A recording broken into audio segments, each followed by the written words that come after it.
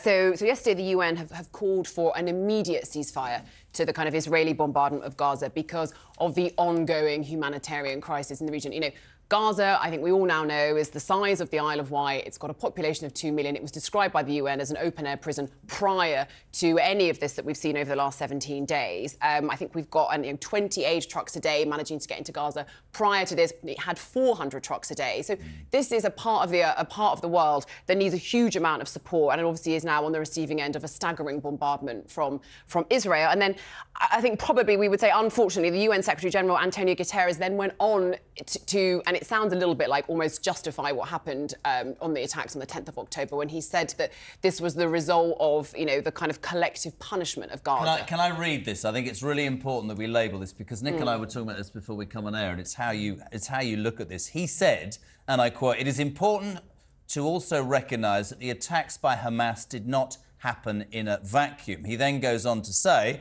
"The Palestinian people have been subjected to 56 years of suffocating occupation. They have seen their land steadily devoured by settlements and plagued by violence, their economy stifled, their people disgraced and their homes demolished. Their hopes for a political solution to their plight have been vanishing," said Gueterres. Then he said, "But the grievances of the Palestinian people cannot justify the appalling attacks by Hamas, and those appalling attacks cannot justify the collective punishment of the Palestinian people." I would respectfully suggest that he hasn't read the room too well, Gueterres, in terms of how that speech was structured. I think I'd agree. The priority needs to be, ensuring that the people of Gaza get the aid that they need. Yep. 50% of the population are children. This is an incredibly vulnerable population, and we need to ensure that those people are kept safe. And I think, by kind of undermining the argument for the ceasefire, I think we've seen that Israel have kind of held off with their ground invasion, thanks mainly to the interventions from the US. But we need to ensure that does continue. I would respectfully suggest, which would probably go down like a lead balloon, that Guterres should concentrate on making his organisation more effective, because the UN was actually useful. Maybe there would be less sort of stuff like this in the world going on. I think it's really, really difficult to pontificate from the side. And I guess when we've spoken to people who've, the mother whose son's been kidnapped, statements like that, I don't know. And just a warning for those who are watching on TV, there will be some disturbing images, so please do watch those at your discretion. Absolutely.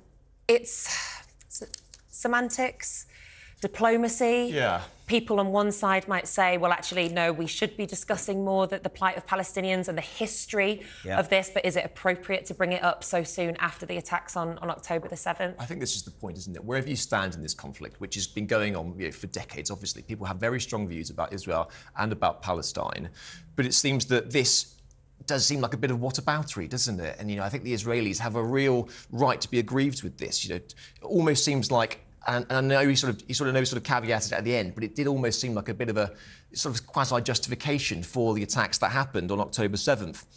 The problem with the ceasefire, obviously, as well, is that politicians across the world are treading this massive tightrope, because on the one hand, you can call for a ceasefire, but it doesn't really marry up with also saying that Israel has a right to defend itself. It's almost one or the other.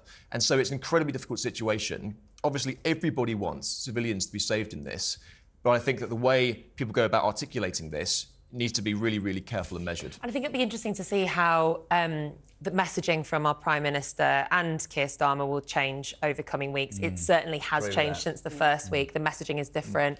A lot more sympathy for the Palestinians, etc. And I think as that death toll continues to rise in Gaza, we will possibly see a shift in public support for the, Israel has a right to defend itself no matter what. Do you know what nobody says, though? We were talking about this yesterday, is I don't believe your average Gazan person wants to be under the umbrella of Hamas.